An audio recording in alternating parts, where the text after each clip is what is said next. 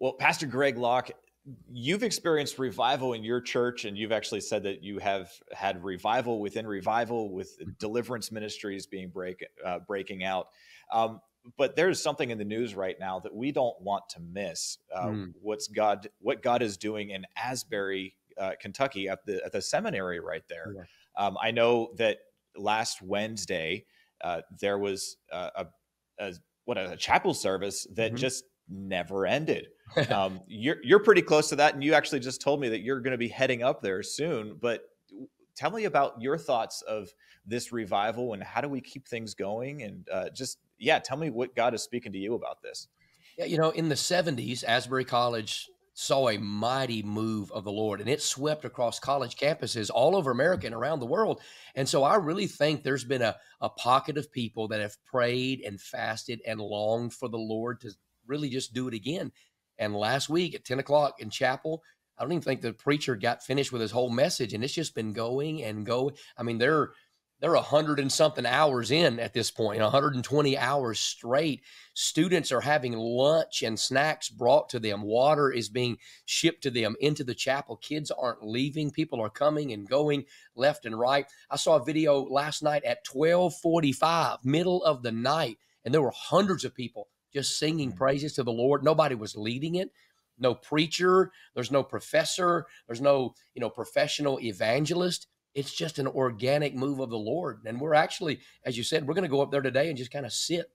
I just want to sit in the glory. I want to go places where pockets of revival are breaking out, because it's not just happening at Global Vision Bible Church in Mount Juliet, Tennessee. It's happening around the world. And I want to be a part of it. I want to see how God works in different contexts, because we have so denominationally put God in a box. We think he has to do it just like this.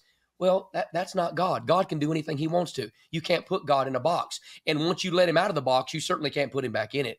And so it's interesting to see what's happening with Asbury right now. And I pray it just begins to pop up all over America.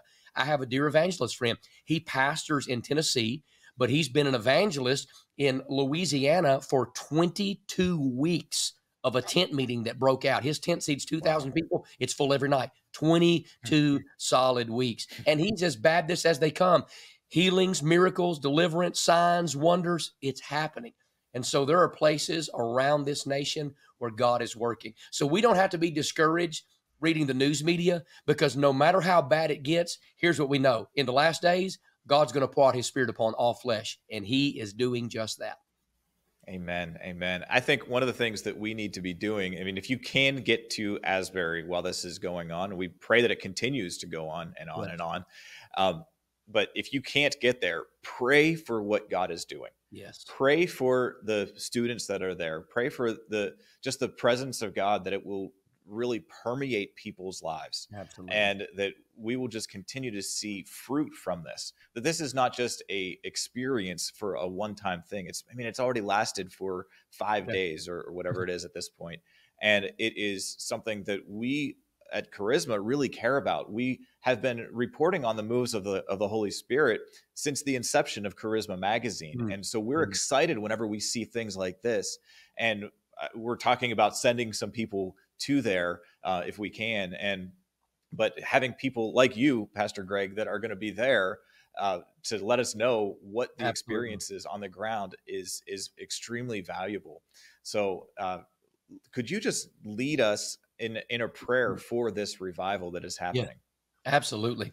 Father, in Jesus' mighty name, I thank you, Lord. I thank you first and foremost for what you are doing.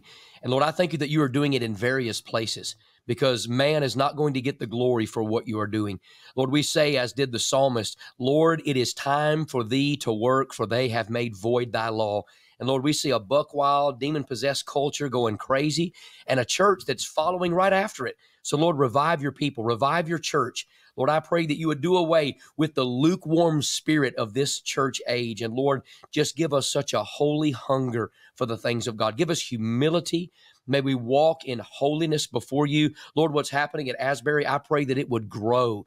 It would exponentially reach around the world, and everywhere else that you are working. May it grow.